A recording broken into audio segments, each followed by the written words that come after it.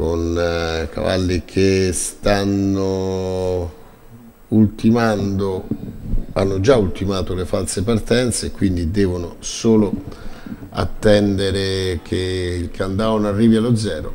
Mancano 20 secondi e quindi si può andare. Il betting è per celebrità par, che sul campo si gioca intorno al 2,75 nei confronti del 3,75 di Cannibal e del 5 per quanto riguarda invece Crystal DSE, anzi 6, 5 pulito. Quando l'autostart si muove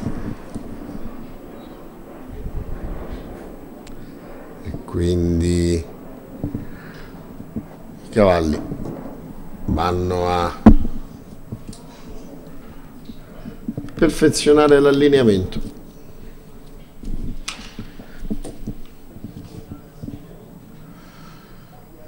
200 abbondanti al lancio, leggermente discosto dall'ala Cannibal, il numero 7. Si ritrae il Continental CR che poi sbaglia. Stacco che avviene in questo istante con Céline Dalvio che va a acquisire il comando delle operazioni, ma poi arriva subito Crystal DSE che rileva la testa della corsa e affronta la prima curva da leader nei confronti di Céline Dalvio, poi con il 6 Claudine, con il 7 Cannibal.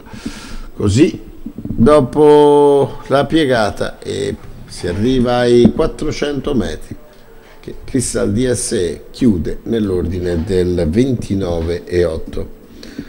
Claudine che va al suo sediolo e vorrebbe ottenere il via libera. Sembra intenzionato a concederglielo Lucio Becchetti. 600 che vanno via nell'ordine del 44 per Claudine che è il leader.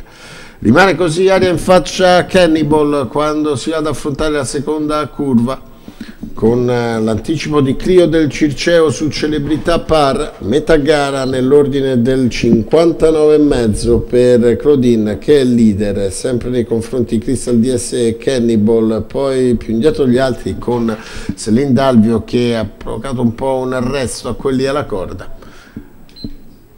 1,14,5 il passaggio al chilometro per Claudine che continua a condurre quando si va ad affrontare la piegata conclusiva. Cannibal che è lì, Crystal DSE alla corda, poi Clio del Circeo e poi celebrità par, questi seguiti da Seagulls Go quando si va a completare la piegata con Claudine ancora al comando. Crystal DSE che è lì e cerca lo spazio. Cannibal che è richiesto dal proprio interprete, si allarga un po' Claudine, allora Crystal DSE che prova a bucare di dentro, poi al largo per intervenire gli altri, ma Crystal DSE ha colto varco propizio. Crystal DSE che viene a vincere nel finale nei confronti di Cannibal e Claudine. 1,59,9, 2 minuti per Crystal DSE. Lucio Becchetti torna al successo, la figlia di McGrace SM Pensami B manda via Claudine dopo aver rilevato la posizione di testa e nel finale riesce a trovare la corsia preferenziale all'interno per avere la meglio sugli avversari. L'1 al primo posto, il 7 di Cannibal in costante proiezione esterna al secondo posto, il 6 di Claudine al terzo, 1,15 scarsi, 1,14,7 la media al chilometro.